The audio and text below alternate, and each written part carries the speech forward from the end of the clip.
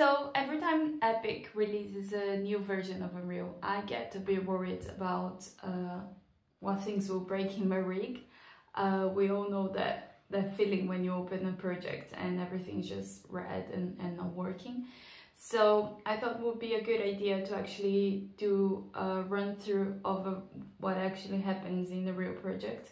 So I'm using the project from my Control Rig course, which is the Seagull rig, and that was done in the 5.5 version, and I'm going to open it in the 5.7 version and see what were the changes or if anything breaks or not.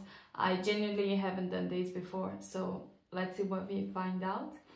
And for you that don't know yet, we also have a Discord channel, and I'm going to put the link below here. So it's for technical animators and everyone that's interested in these areas and the videos that I produce here.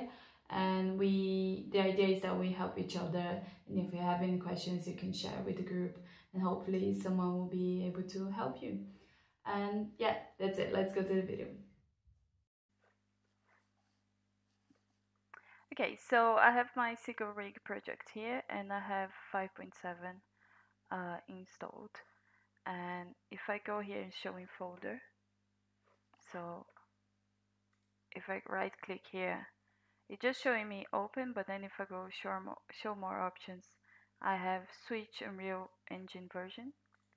So let's just switch to 5.7. Sorry, I have my tea here with me because I don't know how long this will take. And then, so we have to double click.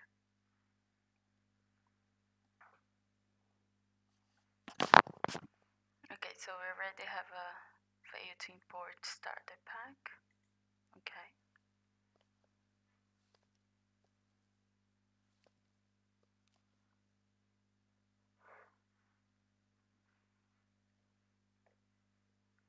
Project file is out of date. Would you like to update it?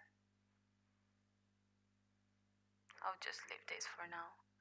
Let's go straight into the control rig. Yeah.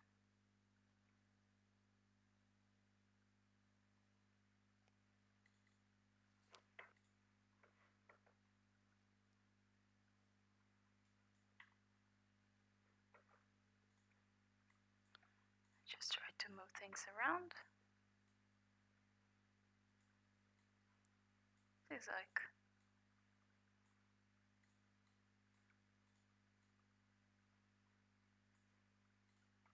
does look like everything is actually working. Let's just have a look here.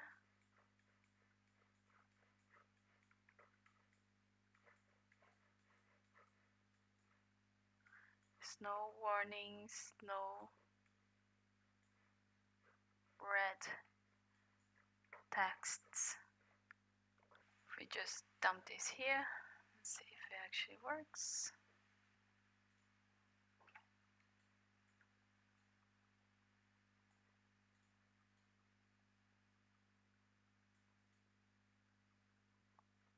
Yeah, surprisingly, seems like everything is working absolutely fine.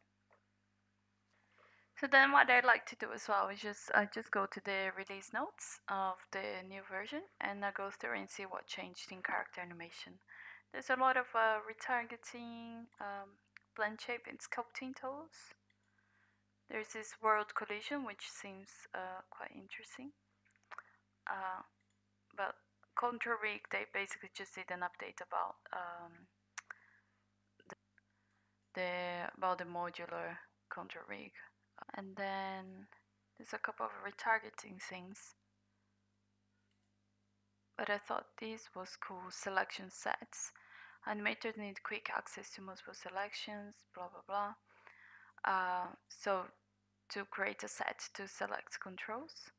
So let's have a look at that and see what we find.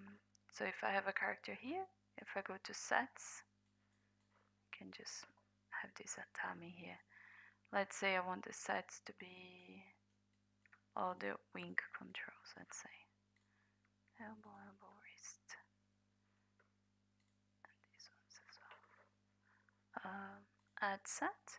left wing. So then now let's say I click on this one, blah blah blah. If I click on this one, cool, yeah, get all the selection, and you can easily just keyframe them. And it said there was a way to mirror as well. Create a mirror. Let's see if it right wing. Let's see if it actually works. Oh wow, perfect, yes. This is really cool. And then what else do we have here? Hide selection set, show selection set, isolate. Interesting. Show all. Just hide this one.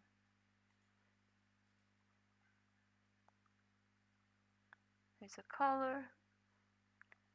And key selection set.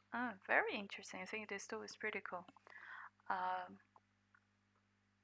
So yeah, that's it. That's my overview on 5.7. Not many big changes, which is really good. See you guys next time. Bye.